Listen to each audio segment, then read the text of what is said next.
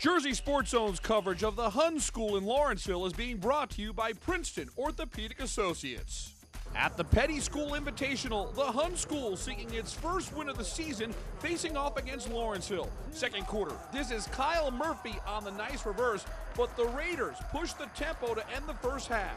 Tyler Washington with the corner three. At the half, Hun with a 35-27 advantage. Third quarter, the Big Red closed the gap. Van Schwartz crashes the glass. The Hun lead is down to 39-35. But the Raiders step on the gas and play sensational basketball. Washington posts up and hits the baby hook. Tyler Washington led the way with 19. And then get ready for a beautiful play right here. Lorenzo Spinazzi, look at this ball fake. That's awesome. Hun goes up 9 after 3, 46-37. And the fourth quarter was all Hun. Spinazzi shows great hustle on the floor. Washington runs the floor. The alley-oop to Eric Fleming. First throwdown of the year. And Fleming was a force in the fourth quarter.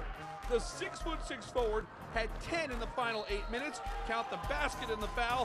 One more great play here. Max Gusson protecting the glass.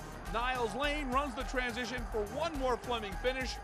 65-45 is your final. After 5 losses against elite competition, the Raiders get in the win column. After the game, we caught up with Tyler Washington, who knows that the W will get his team into a groove. And it feels great for our team morale. You know, we played one of the best schedules on the East Coast, in my opinion. I think we played 3 of the top teams in the country in Vermont Academy, Westtown, and the St. Benedict School. So it's just good for our morale. We're going to keep doing our thing, keep building, and keep working in practice and keep getting better. I saw Lorenzo Spinazzi, number 15, dove on the floor. Is one of the plays of the game for us.